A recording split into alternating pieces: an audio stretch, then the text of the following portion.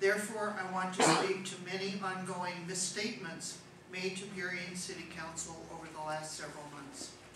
The first one is, NUAC is only for a few North Highline residents. NUAC is part of a King County ordinance that established 5 communities in unincorporated King County in order for residents to have a say in how King County governed them. NUAC is one of those organizations. I'm not quite sure of when the process was started. I think in the early 2000s.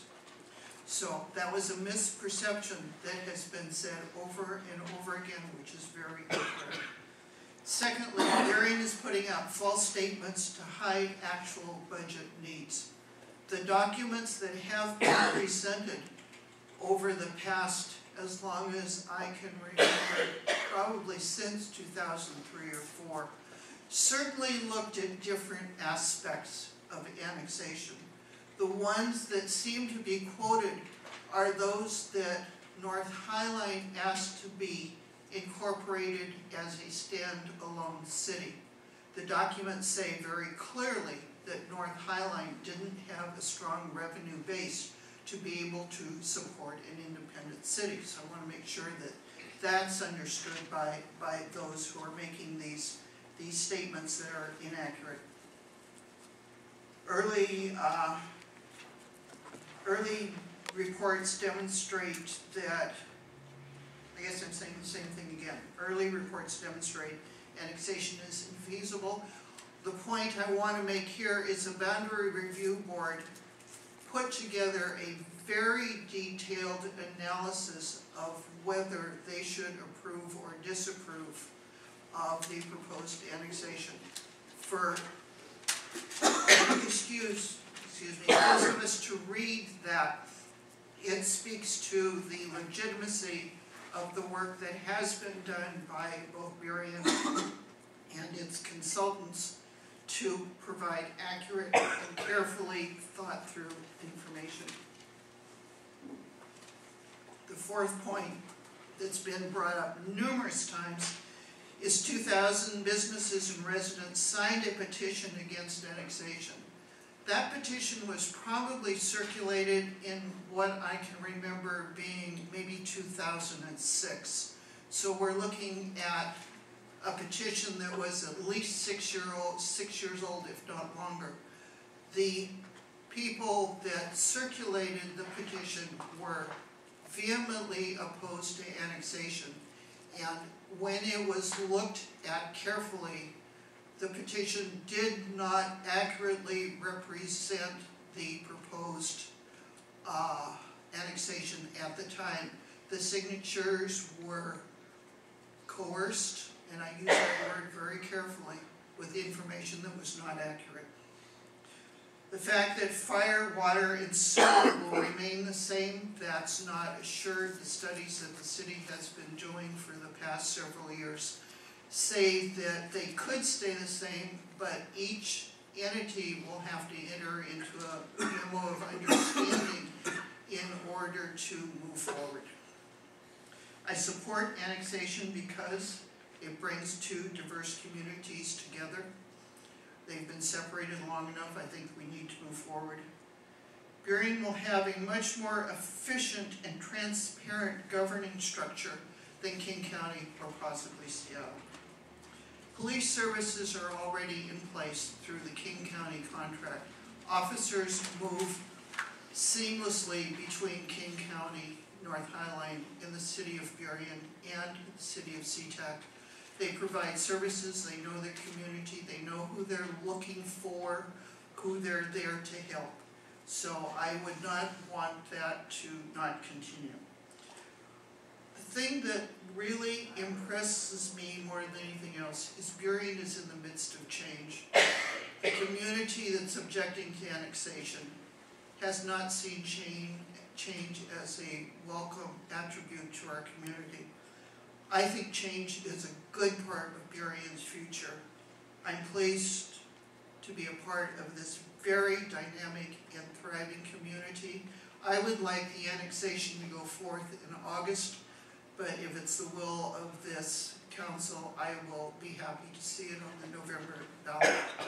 I've been fairly silent about annexation, but the misinformation that's out in the community has gotten to the point where it needed to be corrected on camera and in the record. Thank you very much.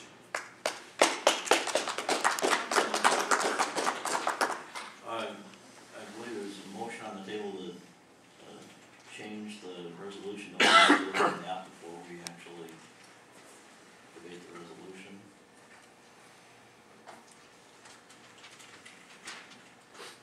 I think it's up to the council. Well, I'd like to speak briefly on the proposed change on the election date, and then I'd like to speak at more length on the ordinance and the resolution in chief. Okay, go ahead and speak to the date change. Okay, I've heard a lot of information, people saying that they believe that a general election would be much better, would get a bigger turnout. I've done a fair amount of reading on this over the past month or so. And while more people show up to vote at a general election, many of those people show up to vote for just the headline election. They vote for president, maybe governor. In this upcoming general election, there's going to be a very bitter initiative on the ballot, at least one. The annexation will be very far down the ballot on the back of the page. It's highly likely that most of the people that are eligible to vote will get their ballot and not even reach the annexation issue. And the debate over the annexation would get drowned out in the what promises to be extraordinarily bitter elections for president, governor, and over the marriage equality initiative. The conclusion I've come to is that it really doesn't make too much difference which election it's on. In August, it'll get more attention. People that vote will have a chance to be more informed. It's possible that more people would be voting in November, but it's possible that actually fewer people would be voting in November.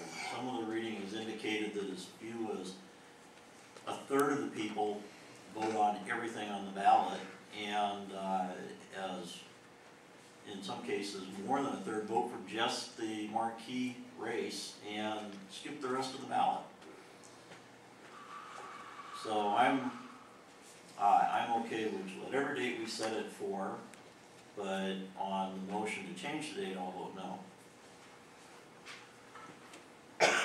Shall we vote on the amendment to Council Member Kirkland? Thank you. I'd like to speak to the amendment. I want to thank Mayor Bennett for introducing it. Although I feel strongly that financially annexation of area-wide would put Burien at a financial detriment and a hardship, I do believe that offering voters, the most voters, the opportunity to participate in their government process is the right thing to do. So I support shifting it from August to November. Thank you. Okay, so are we prepared to vote on the amendment only to change the date? Please register your votes then.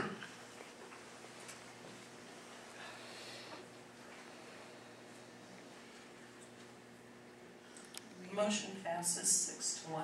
Opposed, Councilmember Robinson. Thank you. So we're back to the main motion that includes the November date now. Is there any further discussion of the motion? Yeah. Councilmember Robinson, you may continue. Okay, I've been studying this issue for many years, since the mid-90s. My initial position on it was that North Highline should annex as its own city, but it very quickly became obvious that that just wasn't fiscally practical because of the startup costs, not because of inability to fund the ongoing operation of a city, but because of the startup costs of putting a city together, especially when you have a city of Burien, which already has functioning government and has gotten past those initial bumps. A major part of my initial reluctance was getting involved in the kind of nasty fighting that I saw going on in the city of Burien, which has not really improved any over the last few years. We get a small handful of people throwing out a lot of disinformation and embroiling the city in controversy that shouldn't be there at all. North Highline is part of Burien. The reason it wasn't part of the annexation when Burien annexed was because in the previous annexation effort, people in that area voted against our previous incorporation effort. When a much larger city of Highline was proposed, people in the North Highline area voted against incorporation. A smaller area was selected as a way to get started, create a city, and then build from there. The city has already expanded once to the south, it's already expanded once to the north, and this would finish the expansion to what would have been the original area of the city. As far as the specific information that's been raised, I can address the UAC. I was part of a very large committee of people that in North Highline that created the UAC. That was an effort through a small group of King County councilmen trying to find a way for unincorporated areas to have a greater say in their own communities. It was seized upon in North Highline, and a large committee which started out, the first meeting had over 200 people at it. The actual drafting committee had over 30 people involved. I was the primary drafter on the bylaws for it. It was the first UAC created in the county, and its bylaws became the model that when other organizations went to the county about creating a UAC, that's the example that they received for what they should put in their bylaws. Now the county has recently decided to abandon that, go back to the old top-down approach and break neighborhoods apart so that they don't have to listen to the people in the neighborhoods. That's not a reason for turning away from North Highline. With respect to some of the things that have been brought, the Highline School District, yes, the Highline School District would continue to serve that area even if Seattle annexed it, which is a great deal for Seattle because it can pursue land use patterns in that area with no need to worry about the impact those have on the school district. The impact would fall on all the rest of us taxpayers in Highline School District. There's no assurance the utility districts would remain independent. What the city of Seattle has said over and over is that they would consider it. History does not support that. They have never done that in any other area where they've done an annexation. Prime example is the Arbor Heights area, which is still served by Southwest Suburban Sewer District, which provides wholesale service. The city of Seattle owns the utility and charges the customers there the same rate it charges the rest of its customers in the city, which is over 3 times what Southwest Suburban Sewer District charges, even though Southwest Suburban is basing its rates on the same rates that it charges customers that it serves directly. The fire districts, I have it on good authority from people in the fire districts that those issues are in fact on the way to resolution and will in fact be resolved. this $77 million deficit I keep hearing about just doesn't exist. It's a wish list of projects that we would do. It's not significantly different from the $166 million projection that we have in the draft transportation master plan that we'll be discussing at a future meeting. The sales tax credit is in fact secure at this point, and I've seen no reason for it to go away. I haven't heard of any reduction in our police services. Has there been?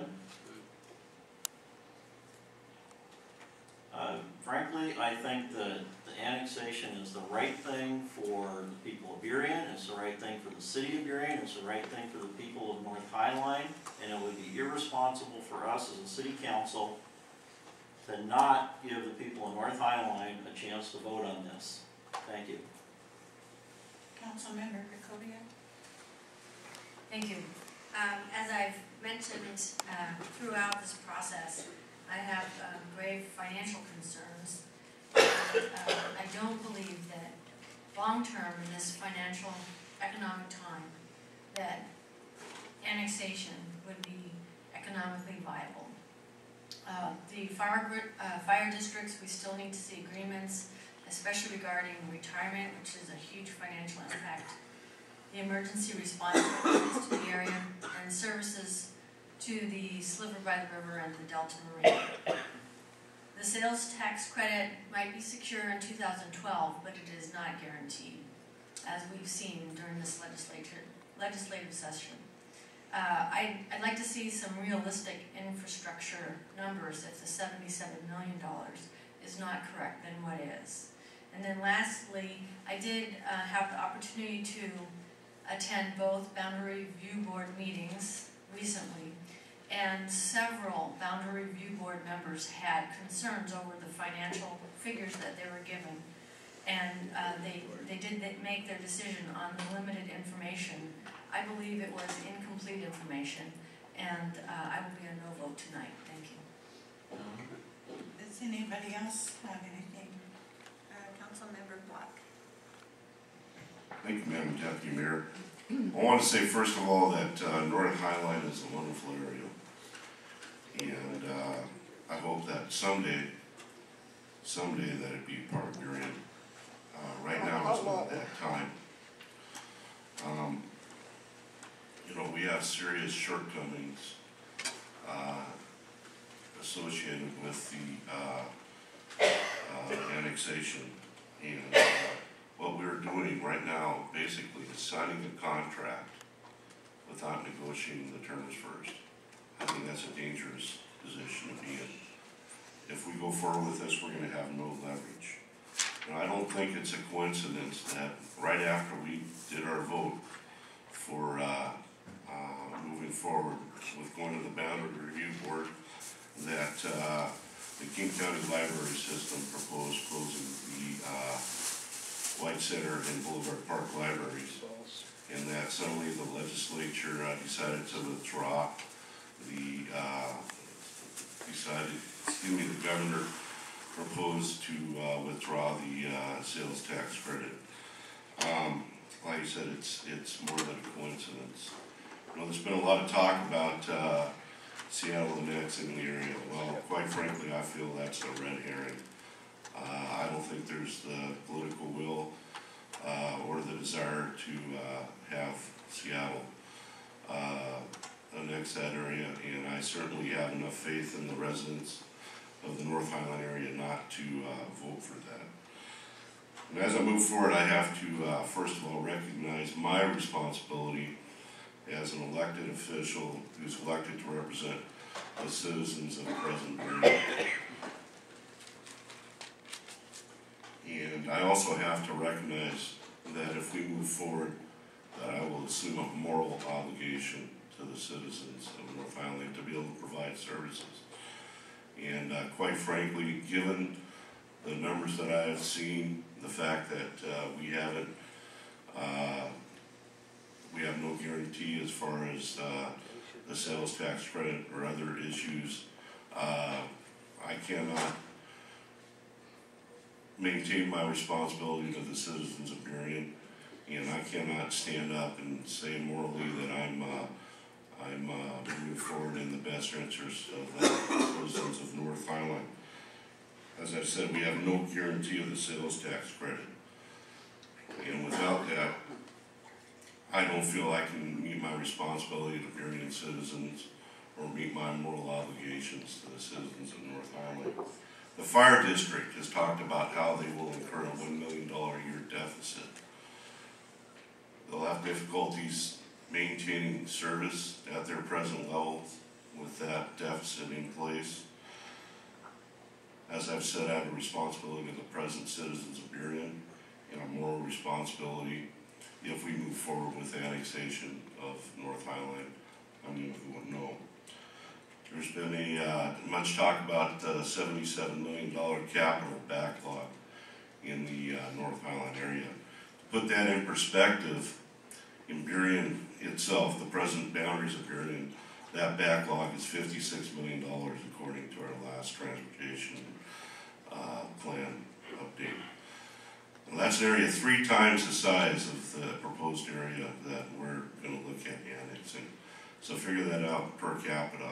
That's a huge burden that we would be incurring with no assurance from King County, who presently is operating at a $7 million a year deficit. They have scope to make up for some of this neglect that they've incurred up there to follow through. Again, doesn't allow me to meet my responsibility to the present citizens of Burien or my moral obligations to the citizens of North Highline. I'm going to vote no on this. As I've said, North Highline is a wonderful area. I want it someday to be part of the citizen of the city of Burien. But until such time as I will be assured that I will be able to continue to deliver services to the city, to the present residents of Burien, and also to be able to deliver services to the people of North Highline, I will vote no and will continue to vote no. Thank you. And lastly, I have some comments. First, rather than go over everything that's been said before, I just want to associate myself with the comments made by Councilmember McGilton and Councilmember Robeson. I have been, I was on the original planning commission. I have been on council for a long time. I have taken a lot of votes, and I know that with each one of those, there has been folks who were concerned, basically, I think, about change, not wanting to change.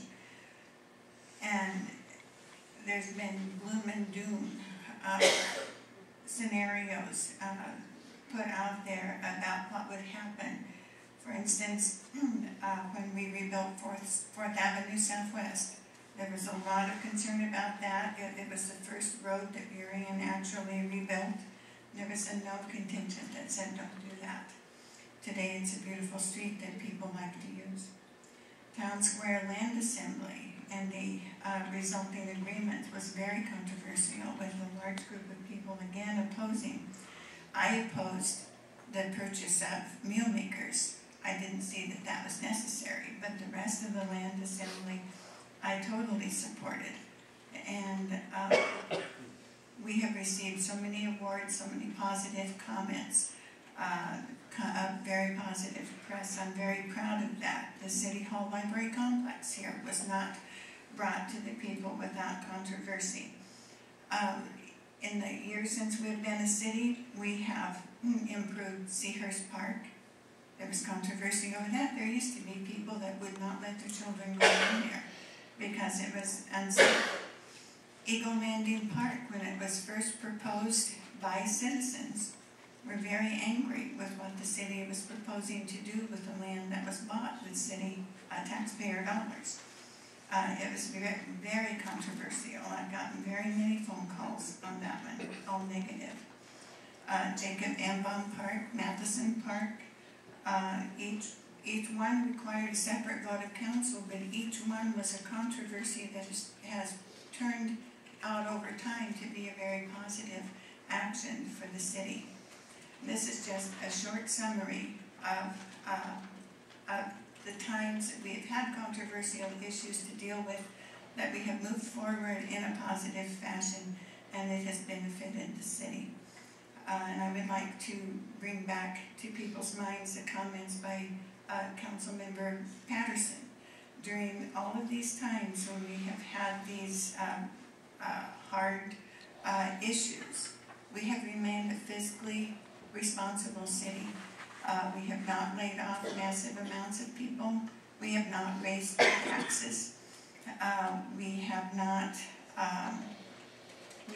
cut our funding to human services and all of the things that we have funded over time, we still continue to fund. That's because with our staff, we have had very good fiscal management of the city.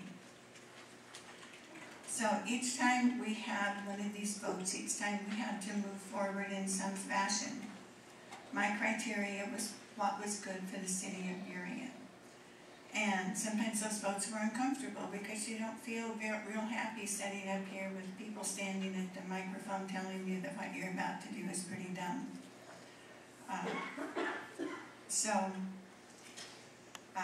That happened with the first annexation. That annexation has proved to be a good thing for the city of Burien. So I'm very happy to support this current annexation because I truly believe that it is for the best of the future of Burien. I have to live with myself with every decision I make. I can't do that if I let naysayers make the decision for me because they are so adamant in their view and would hold the city back. I want to see Burien move forward, and with this annexation, I totally believe we will move forward. Thank you. So, Councilmember Edgar. Thank you. At this point in time, I do not believe that the annexation of the North Highline area is an economically sound idea. I think, as a representative of the Burien citizens, that I'm obligated to also take a look at what needs we have to have met, whether it is managing our stormwater problems, handling our capital improvement areas. I think we have more than enough to keep us busy, and the funds that we are short of, we need to keep in our area. I think that we cannot necessarily depend on the state income, real estate, or the state sales tax rebate as a sure thing. It may last for 1 year, it may last for 2 years, but we know from projections that from the Burke study that at the end of this 10 years, we're still going to be in the hole. So I will be a no vote. And Councilmember Robinson. I'd just like to respond to a couple of things that have been said here by my fellow council members. The capital plan is a red herring. There's capital needs. If you go back to the study, what you see is a range, 77 million keeps getting thrown out. That's the high end of the range. It ran like 40 million. If you look at our current transportation master plan, which covers only transportation, doesn't cover any of the other capital needs that are covered in that other figure, we have 56 to 75 million just for current projects, before you include projects of a more regional nature, like First Avenue South, bringing several roads up to design standards, etc., which bring a total of 156 to 166 million. Complaining that this isn't a situation where there's crumbling roads and bridges up there that need to be replaced immediately. This is a question that there's a wish list very similar and very much in proportion to what we have for the rest of the city of Burien. It would be nice to do.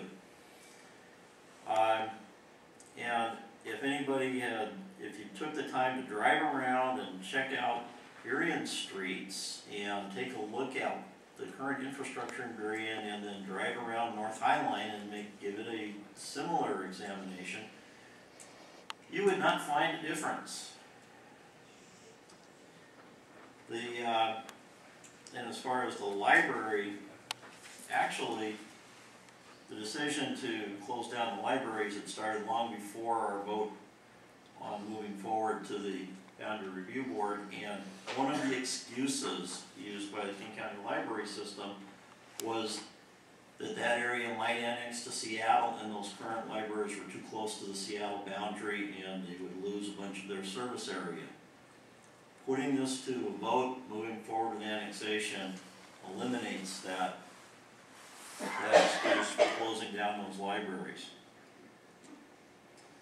I've been studying this for a long time, like I said before, and I am 100% convinced that it's the financially responsible thing to do. It's the best thing for the city of Burien. It actually will benefit Burien more than it benefits people in North Highline. Thank you.